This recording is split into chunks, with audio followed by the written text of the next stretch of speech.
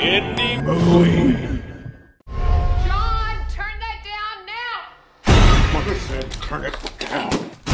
I thought you could be Mrs. Grady Edwards. What are you doing, Kelly? What did you say? No. Who am I here?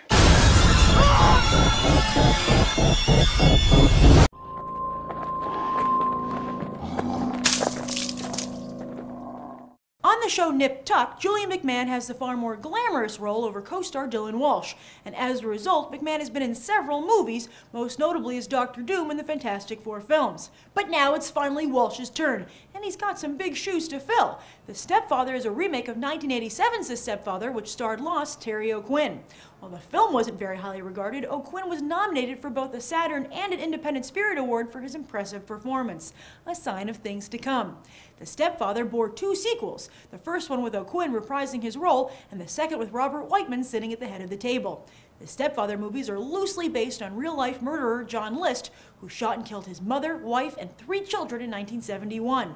List eluded authorities for 18 years, only to be caught thanks to America's Most Wanted in 1989. When he was found, he had remarried.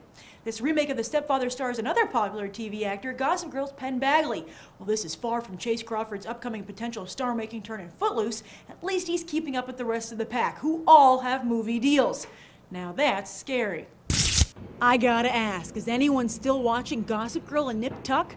Gossip Girl: The College Years isn't really doing it for me, and while I DVR'd the season 6 premiere of Nip Tuck, I have yet to watch it. So have Dylan Walsh and Penn Badgley jumped ship at the right time, or are they deserting your favorite shows? Write your comments down below, and after the break we'll find out what audiences think. 1,000 reasons we love food. Number 304. I would have to say because it's fun. Experience the 999 other reasons at hungrynation.tv.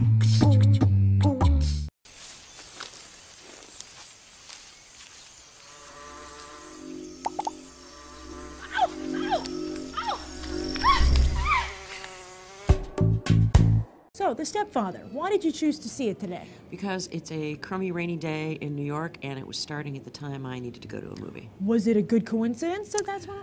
It was an okay coincidence. Because today was a half a day and yeah. Why'd you pick this one though?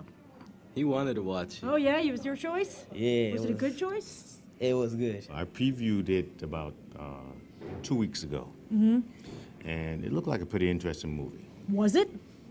No, not really. Oh no! I thought it was okay. It was a good afternoon's entertainment, but if you've seen Fatal Attraction, you've seen this movie right down to the shower scene. Oh really? Yeah. Wow. Well, so is Dylan Walsh any Glenn Close? No. What did you think of the guy who played the Stepfather? Crazy. Yeah? Lunatic. Horrible. He was horrible. I like him better in Nip and Tuck. Yes, I watched that show too. Yeah. You know, although the other guy's much hotter. We were discussing that earlier. Yeah. It's sadly true. What did you think of the son, with Penn Badgley? Did he do a nice job? Yeah, I thought that was good.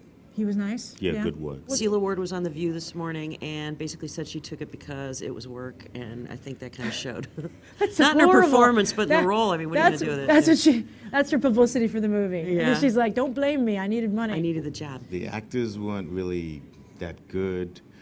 The plot wasn't really that good. And for the most part, it really didn't have a real good theme. So many horror movies coming out.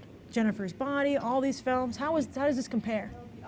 It's up there. It is up there. Yeah? It's not a rated R film, so people like our age could watch it. Do you recommend seeing this in theaters, or is it a rental?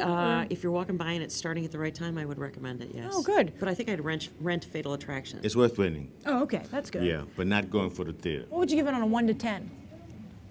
8.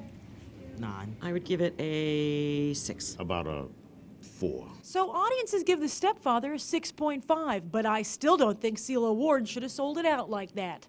And as you might have noticed, this month is Mogul-ween on Indy Mogul. Not only do we have special programming all month long, but we have a 1-minute horror movie contest. Go here to find out how to enter, and the winner and runner-up both get free flip cams.